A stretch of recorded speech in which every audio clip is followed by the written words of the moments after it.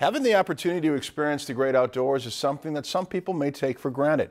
In tonight's Northwoods adventure, our Josh Peterson introduces us to a group that works on providing an opportunity for everyone to experience the great outdoors. The Whitecaps on Lake Bemidji last Friday didn't stop these kids from having fun and experiencing Mother Nature firsthand.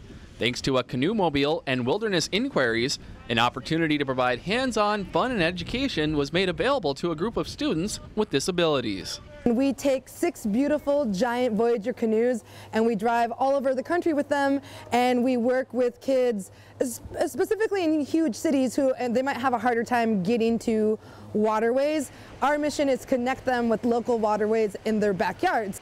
Wilderness Inquiries, while based out of Dinkytown in Minneapolis, spends 10 weeks on the road providing outdoor educational experiences to those who may never have the opportunity to explore.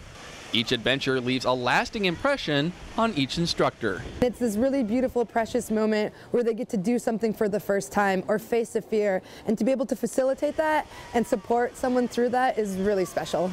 Wilderness Inquiries has a special partnership with the U.S. Forestry Service, providing educational opportunities for both on land and water. The Wilderness Inquiry has this great public access message in terms of trying to get everybody out on their public waterways. Yeah. And the United States Forest Service has a similar public message of trying to get everybody access to their national lands. Yep. And so together we're able to do a lot of water programming and land-based programming. Depending on the particular location Wilderness Inquiries is based at for the day, the U.S. Forestry Service provides on-land learning activities for items native to that area. We try to do it as much as we can location-based, and so really being specific to the area that we're in.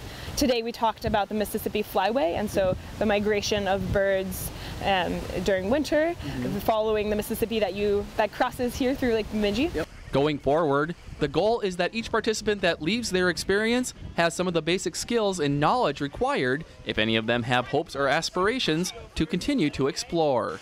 With this week's Northwoods adventure in Bemidji, I'm Josh Peterson, Lakeland News.